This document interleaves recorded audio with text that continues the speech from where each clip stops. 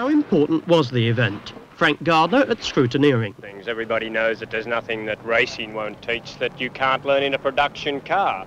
But at least an event like this brings it 5 years ahead of its time.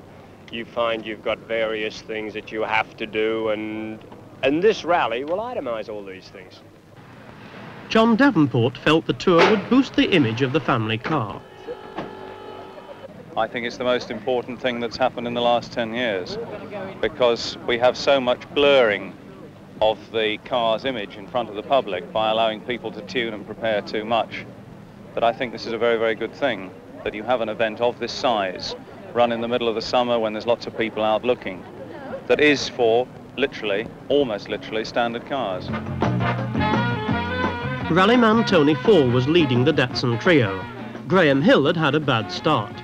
Yeah, I got a bad start, and it's very slippery out there, and of course what you don't want to do is get involved in someone else's shunt. You've got to have about 6 pairs of eyes, but it's a very, very tricky piece here at Devil's Elbow because it goes off some new surface, which has got fairly good grip onto a very old piece of surface, which is slippery as snail snot. And the moment you hit it, of course, you were just right out of control. Tony Fall cheerfully showing his teammates the way round. The rivalry between rallymen and racing drivers was to sharpen the edge of a keenly fought tour. But the chances of the Class B contenders were blunted by the Welsh rain, which singled them out for this treacherous treatment. It was a handicap from which they never recovered, as the final results show.